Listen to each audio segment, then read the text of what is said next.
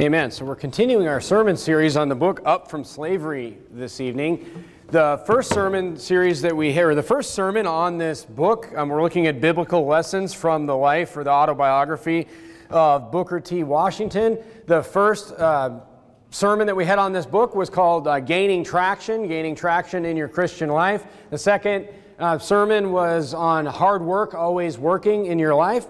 And that kind of builds up. I mean, those sermons are put in a certain order for a reason. We're going to start with some basics, and then we're going to kind of build up into some, bigger themes, Christian themes from this book. And tonight, we're going to talk about a very special character, a very special man in this book, and look at some biblical lessons from that.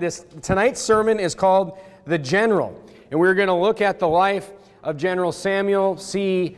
Armstrong and what we can learn from this man. So I'm going to, if you have your book, I'm going to start off by reading an excerpt from page 26 in the book Up from Slavery, and then we'll talk about who this man was and how that is important to us and what we can learn from this man's life. If you look at paragraph number 2 from page 26, the book reads, I have spoken, this is Booker T. Washington, I have spoken of the impression that was made upon me by the buildings and general appearance of the Hampton Institute. But I have not spoken of that which made the greatest and most lasting impression upon me, and that was a great man, the noblest, rarest human being that has ever been my privilege to meet. I refer to the late General Samuel C. Armstrong. It has been my fortune to meet personally many of what are called great characters, both in Europe and America. But I do not hesitate to say that I never met any man who, in my estimation, was the equal of General Armstrong. Fresh from the degrading influences of the slave plantation and the coal mines, it was a rare privilege for me to be permitted to come into direct contact with such a character as General Armstrong. Some pretty swelling words that we see from Mr. Washington about this man. Continuing, I shall always remember that the first time I went into his presence, he made the impression upon me of being a perfect man. I was made to feel that there was something about him that was superhuman.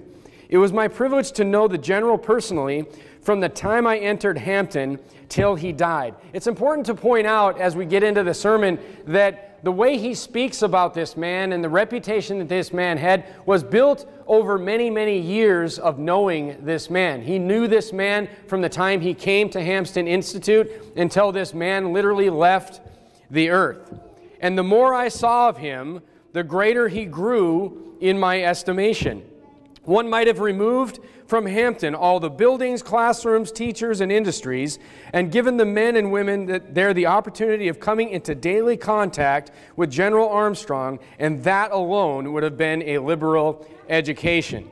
The older I grow, the more I am convinced that there is no education one can get from books and costly apparatus that is equal to that which can be gotten from contact with great men and women. Boy, is that true.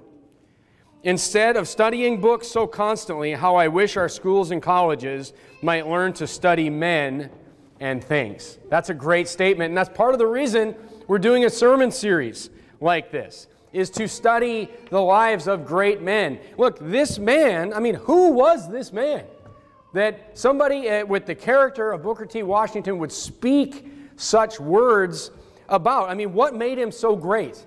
What could a man do in his life that could make someone write words like that about him? And more importantly, what could make somebody so respected is what we're going to look at this evening. Turn to Proverbs chapter 22. Proverbs chapter 22. Look, he achieved, this man, General Samuel C. Armstrong, he achieved something that most men only dream of. To have somebody, lift you up and exalt you in this way, most men could only dream of that. Look at Proverbs chapter 22 and look at verse number 1. Look what the Bible says. The Bible says, a good name is rather to be chosen than great riches, and loving favor rather than silver and gold. Turn to Ecclesiastes chapter 7. The Bible says that a good name, a good reputation, a good report, as the Bible would call it in other places, is something that is much sought after. and that, you know, many men, many women, many men especially chase riches, chase gold, chase silver their whole life. And, you know, some men, you know, they find that, some don't. But the Bible says a good name is better than that. It is better than all those things. So, I mean, your reputation is important, the Bible says. And look, few find this treasure. Few find this treasure of a good name. But yet, everybody wants it. You won't find anybody that you could go up to and ask the honest question, would you like, you know, everyone to respect you? And you wouldn't find anyone that would answer negatively to that question. Everybody wants it, but few find it. This man found it. So let's explore his life and see if we can figure out how that happened. Turn to 1 Timothy chapter 3. Even a pastor, the Bible says, should have, you know, respect. Should have a good report, as the Bible says. Everybody wants it. Many people, they want it so badly. They want this good name so badly, they try to command it. They try to order it. They get in a position of power, whether it be in a business or in an organization or, you know, in a government, and they just try to command respect, but it doesn't work that way. It never does. Look at 1 Timothy chapter 3. Even a pastor. I could stand up here and I could say, you must respect me because I'm the pastor of this church. You know, I could say that, but that's not how you gain people's respect. That's not how you gain a good name. We'll look at that this evening. Look at 1 Timothy chapter 3. Moreover, talking about the qualifications for a pastor, which also apply to you, by the way. Moreover, he must have a good report of them which are without, lest he fall into reproach and the snare of the devil. He must have a good name. He must have a good name. So this man, the general in this book, Samuel C. Armstrong, he achieved this. Let's look at him this evening and see if we can figure out how. And here's another thing that's interesting about him. As we look at his life just a little bit at the beginning of the sermon, the life of General Samuel C. Armstrong, he was born in 1839 and he died in 1893. So if you do the math on that, this man lived on this earth about 54 years. And yet he achieved so much more than most men will do in 80 years or 90 years in his life. He was the son. It starts off, we kind of start to see some of the answers right away when you start looking into his life. You say, how could a man have commanded so much respect and done so much, especially for others in his life? He was the son of missionaries to Hawaii. He was born in Hawaii. His parents were missionaries in Hawaii. He graduated college in 1862, so he was a young man, a young, 20-something-year-old man in 1862. And if you know what was about to happen or what was happening in 1862, he volunteered shortly after that for the Union Army after the breakout of the Civil War. His Army career is kind of what led him down the path to, the rest of what we'll call his life work. He was captured as a POW at Harper's Ferry at the beginning of his Union career in the Army. He was then released and fought at several battles, but he was actually at Cemetery Ridge at Gettysburg.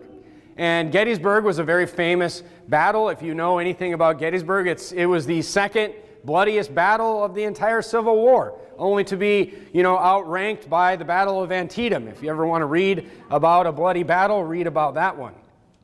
But he was at the Battle of Gettysburg. He defended directly against Pickett's charge, if you know about the Confederate charge across the open field. And of the section that he had at Cemetery Ridge, there was 5 officers that were in command of the soldiers there. 4 out of the 5 were killed, and he was the only one that was remaining. So he was he proved his bravery in battle. He rose through the ranks in the Army, obviously to become a general at the end of the Army, but Armstrong subsequently rose to the rank of lieutenant colonel, and then was assigned to the 9th Regiment, United States Colored Troops, in late 1863. So this is where he became a commander or a leader of ex-slaves fighting in the Civil War. He was then assigned to command of the 8th U.S. Colored Troops when its previous commander was disabled from wounds. Armstrong's experiences with these regiments aroused his interest in the welfare of black Americans. So it must have been a divine appointment when you read about the rest of his life, because when Armstrong was assigned to command the USCT, training was conducted at a place called Camp Stanton near Benedict, Maryland, and while stationed there, he established a school. This is during the war. He established a school to educate the black soldiers, most of whom had no education as former slaves. So here this man is fighting in the army. He's rising through the ranks. He's proving himself in battle, and then he gets in command of these regiments that are former slaves, and he realizes that there's a problem. He realizes that they're severely disadvantaged. They have zero education. So still during the war, he establishes these schools at the training camps to start teaching these soldiers. And then, of course, that follows him after the war, and he works with the American Missionary Association to start the Hampton Institute that you're reading about in Up From Slavery. And that, of course, was to educate African Americans and Native Americans. And this is where his life and the life of Booker T. Washington intersect, was because of this. But the first point I want to point out here is that you can see in his military career, you can see how that carried over into a civilian career, but General Armstrong never lost the missionary heart. You can see that in his life, whether he was fighting a war or whether he was, just living a civilian life. Turn to Psalm chapter 16. Through war, through hardship, through, the brutality of the Civil War, he kept a heart for the less fortunate than himself. That's a super important point. And if we look at Psalm chapter 16, you can tell, origins matter, folks. Origins matter, folks. You can tell where this man came from by how his life turned out. Think about that, parents, as you think about raising your kids. You want to think about raising your kids on purpose, think about that. Look at Psalm chapter 16 and verse number 6. And boy, this guy, you can see that this missionary heart stayed with him throughout his whole adult life. Look at Psalm chapter 16 and verse number 6. The lines are fallen unto me in pleasant places. Yea, I have a goodly heritage. The best way to instill values in your children is to live those values, folks. And I can tell, there isn't a lot of information on this man's parents. His dad actually died early on in his life. But I know this. I know this from his life. I know this from the heritage that he inherited from his parents. I know that whatever they believed, I know they lived that belief. I know that. Here, these parents of this man that became known as the general in this book, they raised a child that dedicated his life to the service of others. So from that, I can take that is how they lived their life. Because that's the heritage that they gave to their son. And that was a goodly heritage. That was a goodly heritage. And number two, I also can tell you this. I also guarantee you that heritage and that life that his parents gave him, I can guarantee you that was a positive, joyful experience. You say, how do you know that? How do you know that? Because I can tell you that because, number one, first of all, it was one that he didn't reject. You ought to think about that when you think about how your Christian life and how you're raising your children in this Christian life. How is that for your kids? Is it a joyful experience for your kids? Because look, I know that it was joyful for him because he instilled this in Booker T. Washington. Go to page 111.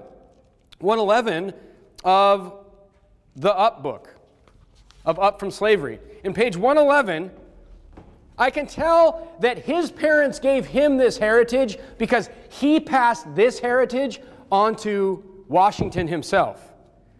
Look at the very last paragraph of page 111, the last sentence of the second paragraph.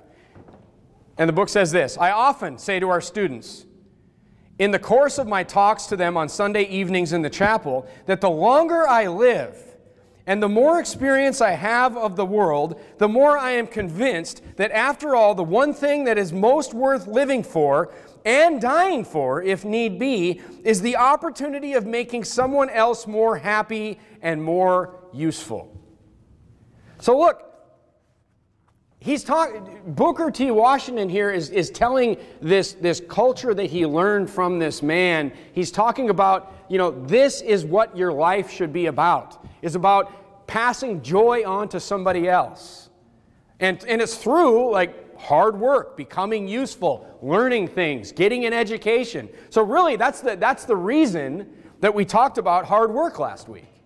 Because it's a building block of what we're going to talk about this evening. Because look, you have to, before you can start talking about this term called life work, you have to know how to work.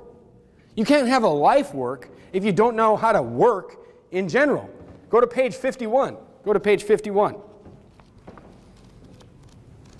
It seems weird just saying a page number. Go to, chapter and verse is usually what we do. Go to page 51 and look at the second paragraph. In May 1881, near the close of my first year in teaching the night school, in a way that I had not dared to expect, the opportunity opened for me to begin my what? My life work. Do you think that he could have had a life work if he was not someone who knew how to work?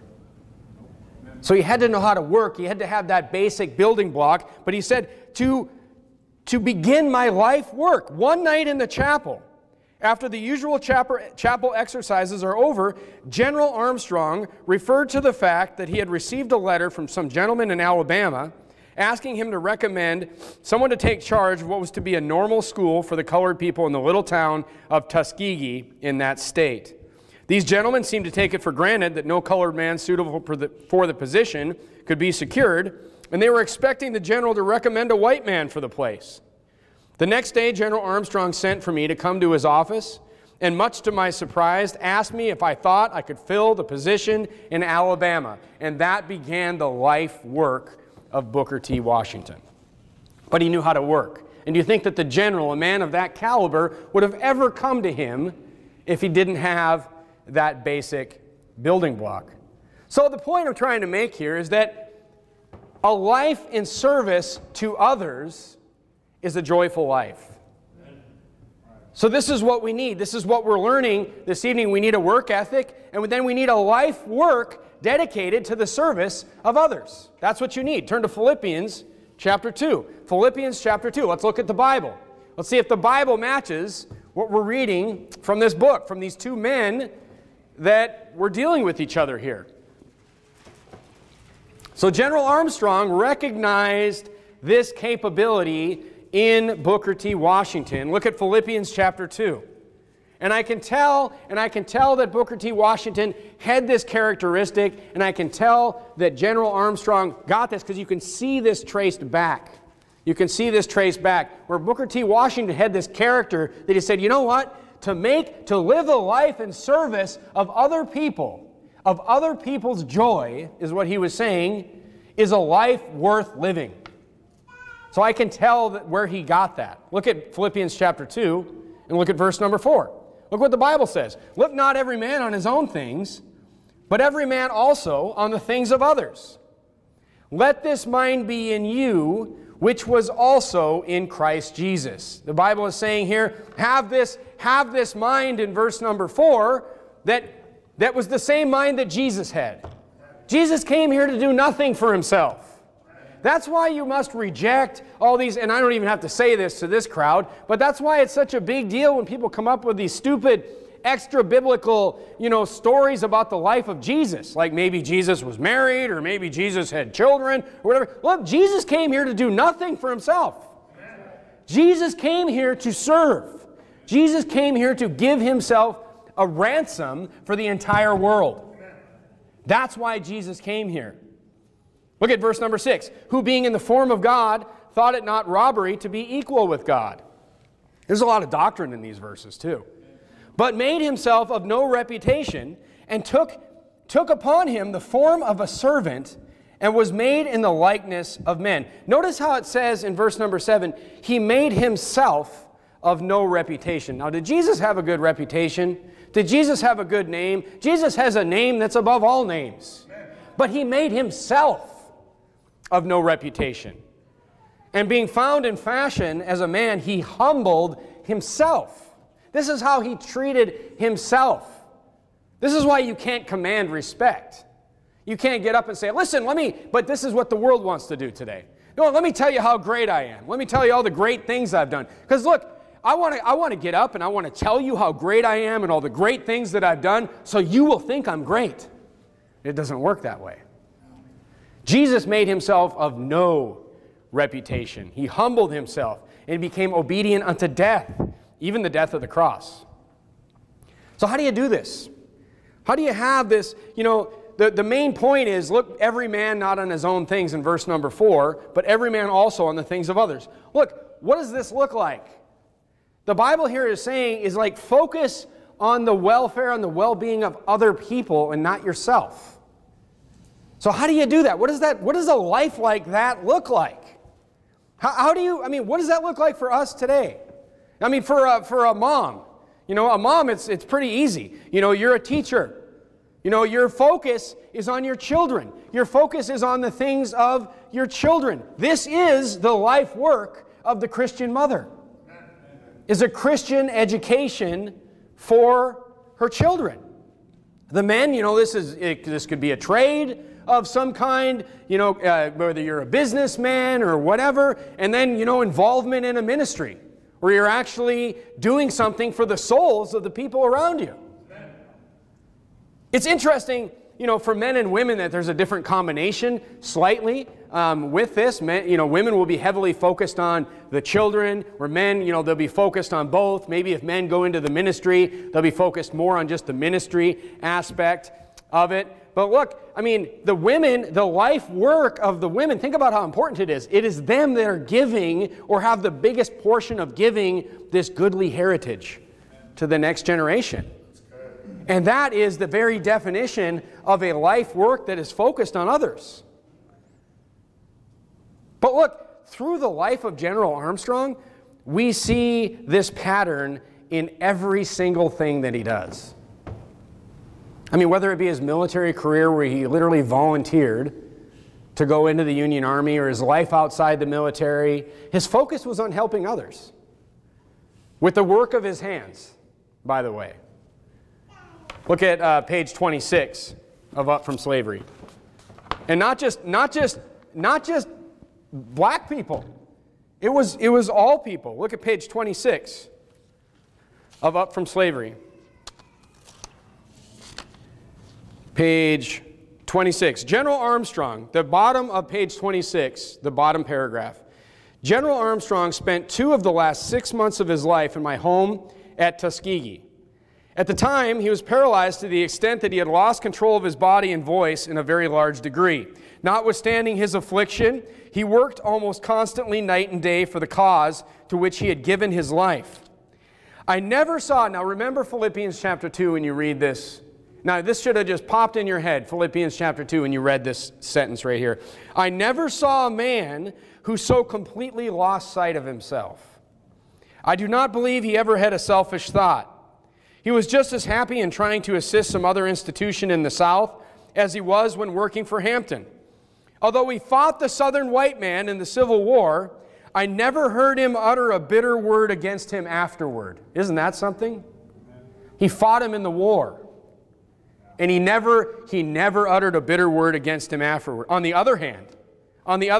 contrary, he says, he was constantly seeking to find ways by which he could be of service to the Southern whites.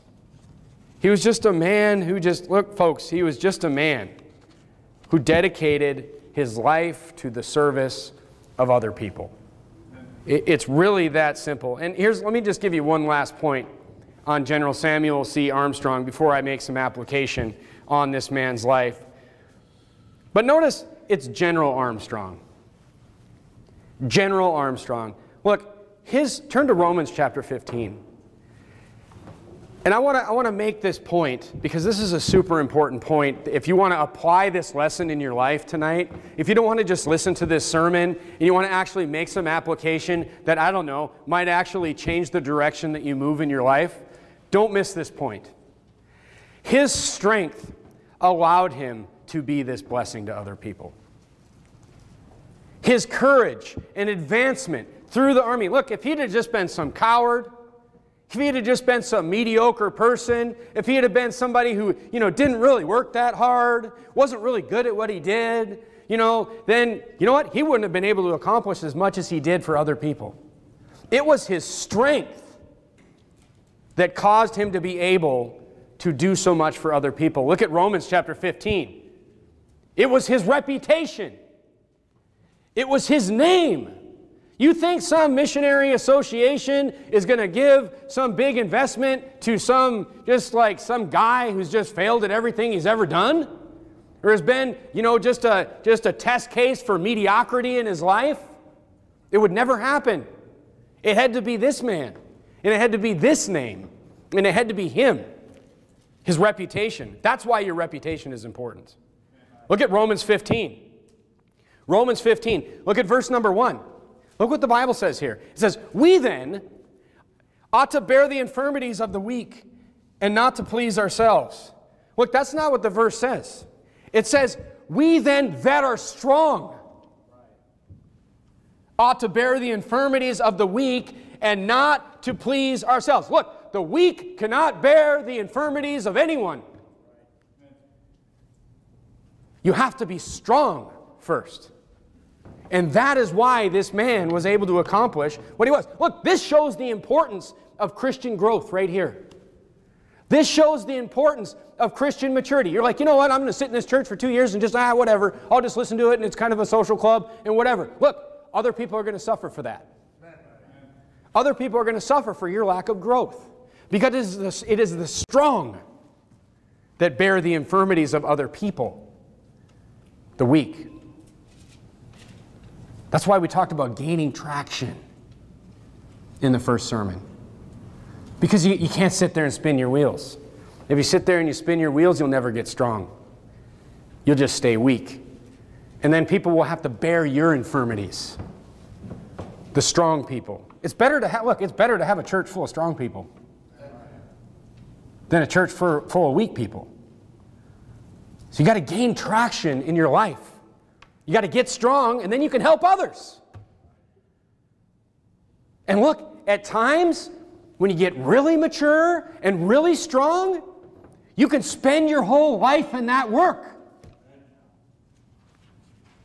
Then you can spend your life in the work of bearing the infirmities of people that aren't strong.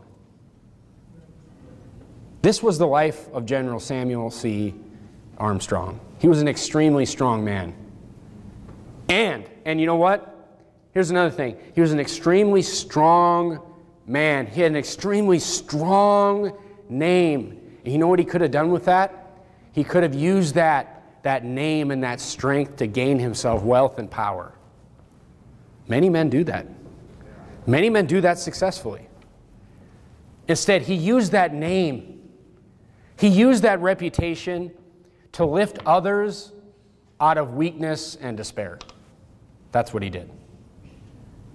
He spent his whole life working in service of the weak and the disadvantaged. That's why Washington described him as the most perfect specimen of a man.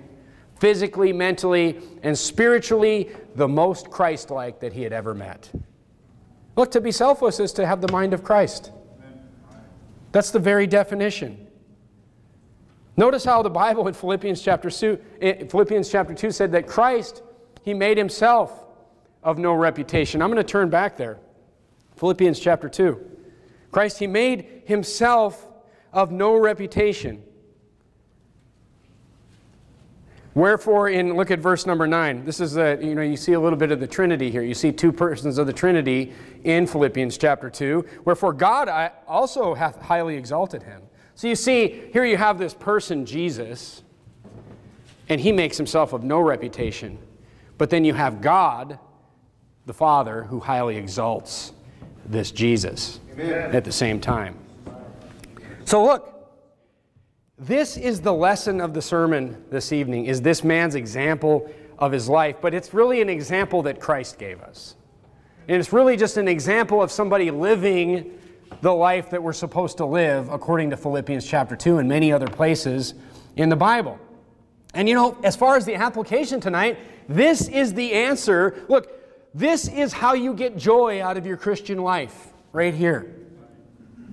The Christian life should be a life filled with joy. And if you say, like, you know, if you say, I don't have any joy in my Christian life right now, well, I'm going to explain why. Look, it could be very easy to focus on negative things in the Christian life. You say, what about persecution? What about suffering? Turn to 1 Peter chapter 4.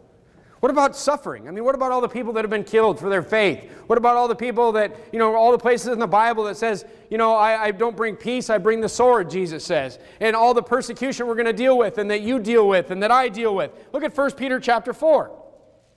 1 Peter chapter 4 and verse 13. What about that? Let's deal with that first. And then we'll talk about how we can get joy. And if you don't have joy in your Christian life, I'll explain to you why. But first, look at 1 Peter chapter 4 and verse 13. The Bible says, but rejoice. You know what rejoice means? It means to be filled and to show great joy. That's what rejoice means. It says, but rejoice. It says, but show great joy. Inasmuch as ye are partakers of Christ's sufferings. He's saying, when you suffer, show great joy. That when His glory shall be revealed, ye may be glad also with exceeding joy. Romans chapter 12 and verse number 12. I'll just read for you. Rejoicing in hope, patient in tribulation, continuing instant in prayer. Look, we're to be patient through hard times, knowing the glory that is to come. That should always keep you joyful. Just that one thing right there. But you might need to be patient through hard times. But we can still be rejoicing. We can still be joyful. Rejoicing. We can still be joyful. But the real secret to living the joyful Christian life is right here. It's this. And Samuel Armstrong, the general in this book, he demonstrated that with his short 54-year life. The life dedicated to the joy and happiness and betterment of others is a joyful life. Right there. It's going to be a joyful one. More selfish life, more miserable life. More selfless life, more joyful life. That's the spectrum, folks.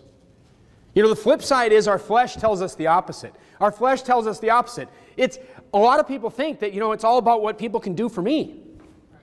It's all about what people can do for me. And that will make me happy. If I can get a bunch of free stuff, I can convince people to do everything for me. I never have to work. I never have to do anything. Look, I can receive assistance constantly. Look, that's a miserable life, is what the Bible teaches us. That's going to be a miserable life. And you know what else will happen? And you'll have a bad name. You'll have a bad name. These people have it backwards. But that's what our flesh wants to tell us to do. It's about getting other people to do things for us.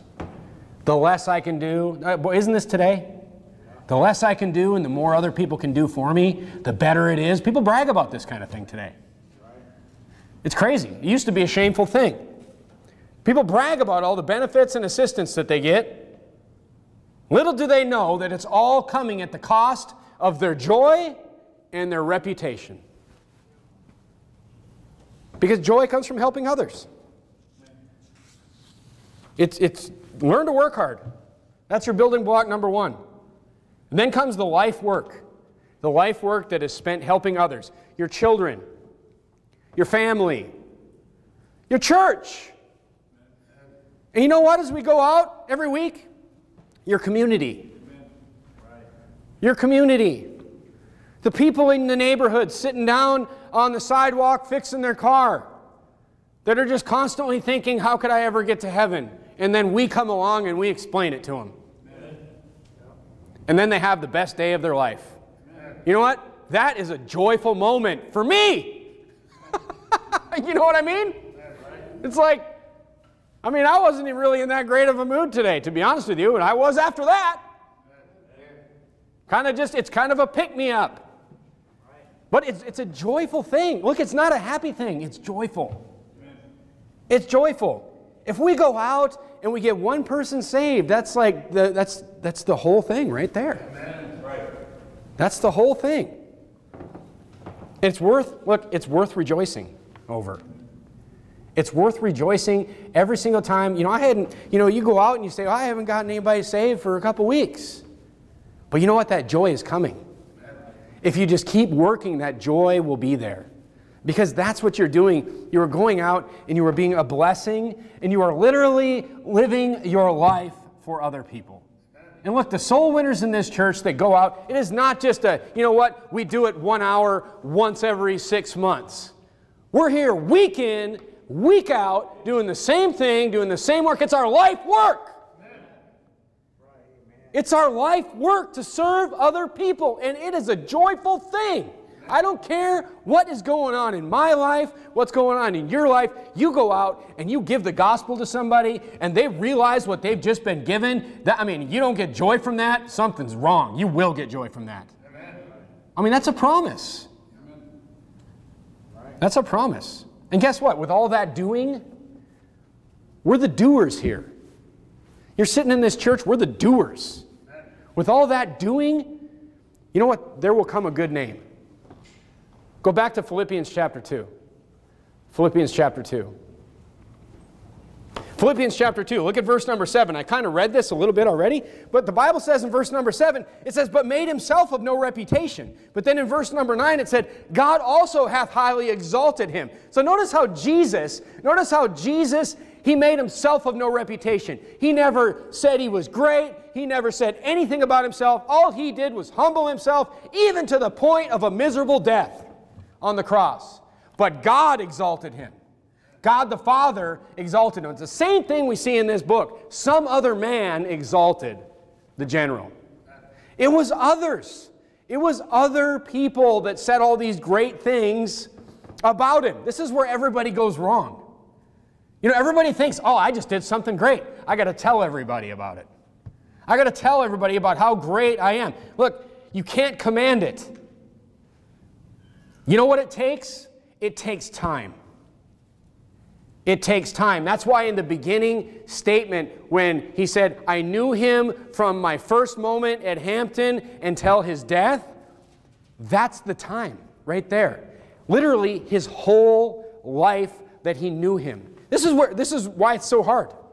This is why it's so hard to achieve. Look, it doesn't take 2 weeks to get a good name. It doesn't take 2 months to get a good name. It takes years. Look, think of this general.